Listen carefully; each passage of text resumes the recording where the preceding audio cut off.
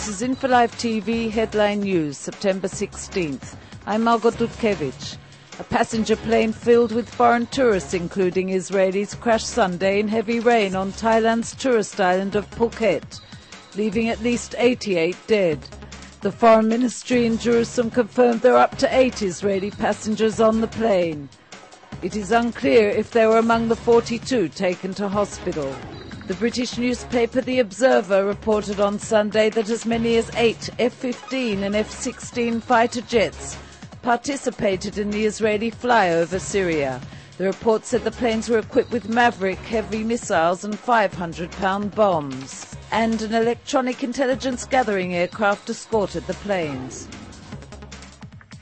Prime Minister Olmert on Sunday denied reports that Israel and the Palestinians were very close to signing a declaration of principles. We are talking about a joint statement which we hope will be the focus of the international summit in November. I will bring it to the government, he said.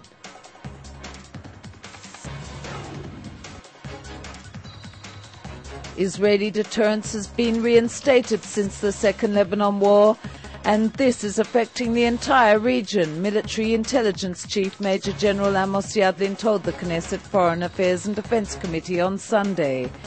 Yadlin also said that Hamas is planning a major attack in an attempt to derail the upcoming summit in Washington in November.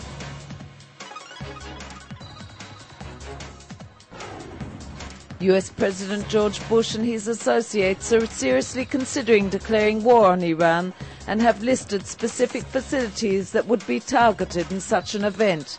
According to senior US defense and intelligence officials, the Pentagon has gathered a list of up to 2,000 targets, including a major base run by the Iranian Revolutionary Guard's Quds Force in the south.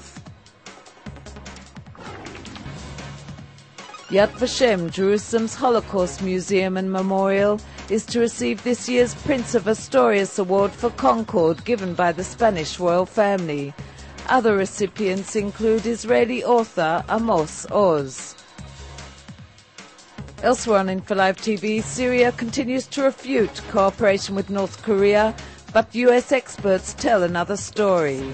And Dr. Yehuda David, a reservist who volunteered to fight in the Second Lebanon War, was among soldiers awarded citations for bravery last week.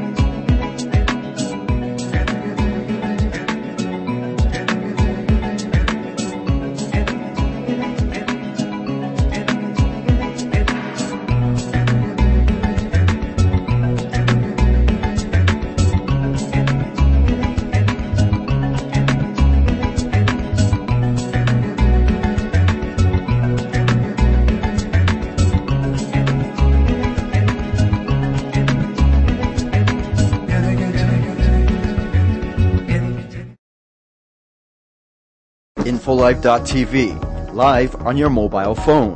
Do you want to keep ahead of the news and receive updates on what is happening in Israel? InfoLive.tv offers you a unique service, regular video news updates, free of charge on your cell phone. To sign up, enter our website at www.infolive.tv and click on the Mobile Services banner.